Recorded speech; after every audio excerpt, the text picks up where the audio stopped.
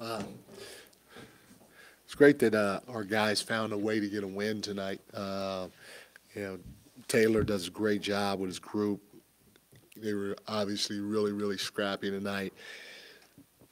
Their length, their athleticism, it obviously bothered us. It hurt us in a lot of different ways. You know, the two areas that we really got hurt in, obviously, we didn't do a great job boxing out. Contra had four offensive rebounds. Jemison had four offensive rebounds, and Laravia had three offensive rebounds. But their 15 offensive rebounds, it's part of what kept them in the game. They had 23 second chance points, and a lot of it was we didn't really hit bodies as well as we could have. And then the second area, obviously, we had some bad turnovers that led to easy baskets for them, but the easy baskets also gave them confidence and kept them in the game when we were about to create a little bit of separation. So uh, great fight by Memphis. You take your hat off to them for the fight that they showed.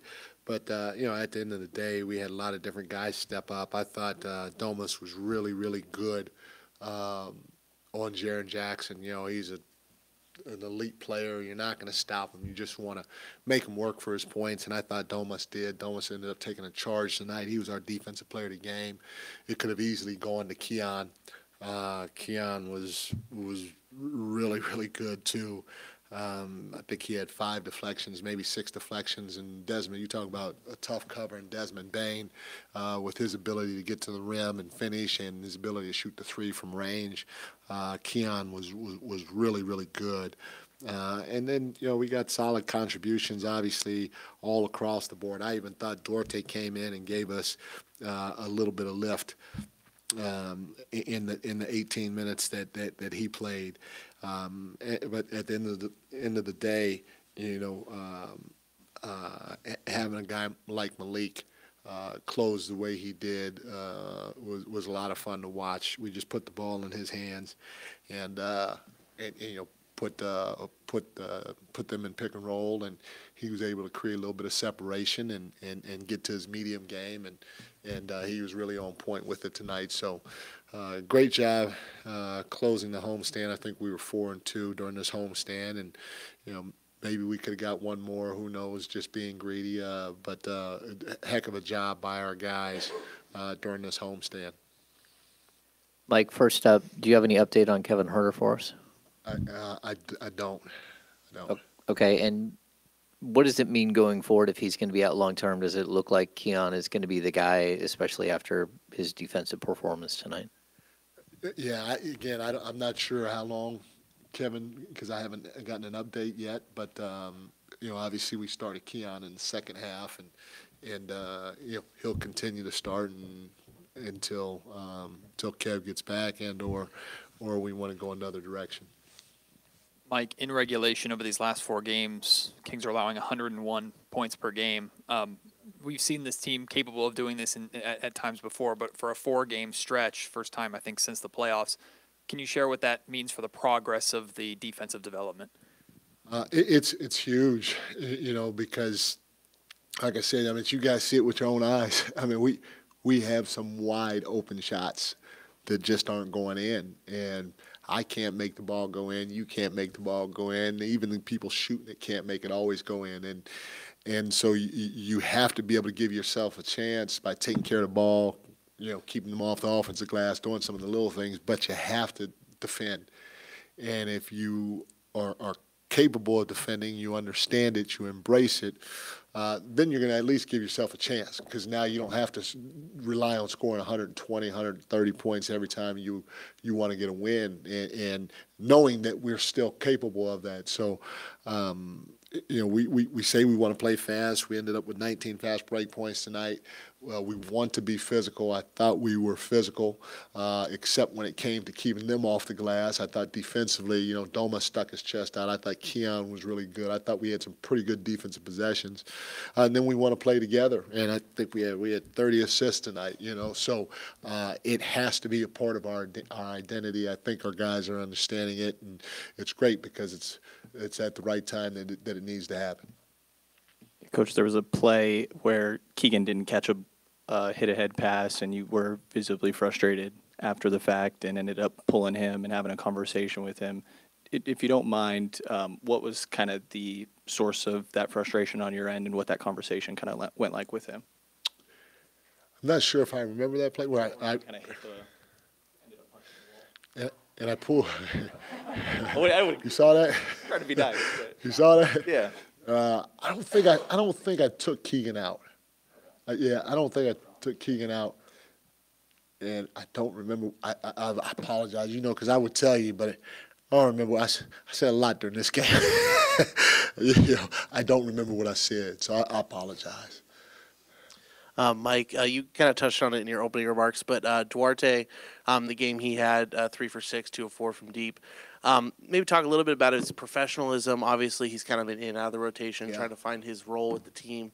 Maybe talk a little bit about just the role he's able to play, giving you some of those minutes, and just how impressive that's been from him. He's been really good, and you're right. We played him for 30 seconds, pulled him out. We played him for 20 minutes, pulled him out. But he's steadily gotten better. His professionalism is out of his world right now. I mean, it doesn't matter if he plays 2 minutes, if he plays 20 minutes, he's been great. And he works extremely hard, and it's great that people are starting to see and recognize how hard he's been working, because prior to tonight, I want to say since the All-Star break, he's 10 for 19 from the three-point line, and he goes 2 for 4 tonight, so he's shooting over 50% from the three-point line. Since the All-Star break, and the shots that he's taken are really good shots.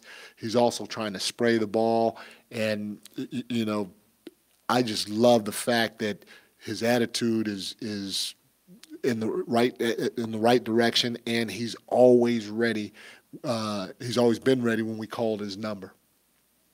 Coach, I know we ask you about Domas a lot. You talk about Domas a lot.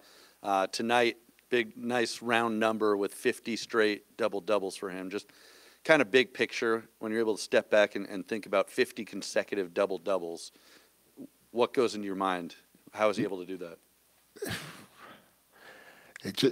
So he cares a ton. That's the first thing, and his effort is unmatched when it comes to rebounding the basketball, especially. I mean, he's getting hit in the head and pushed, and he's trying to deliver blows too.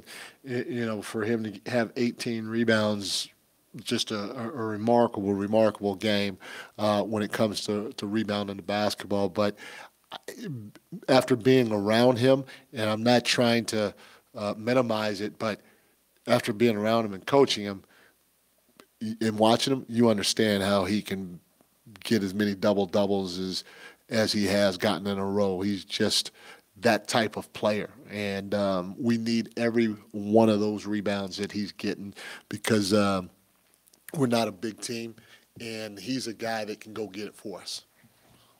Coach Brown, speaking of the rebounds, 108 total 108 rebounds in this one, 59 by the Kings, but you including Sabonis, you have 6 players that have 5 or more rebounds. So how important was that, to clear the glass like that as a team effort?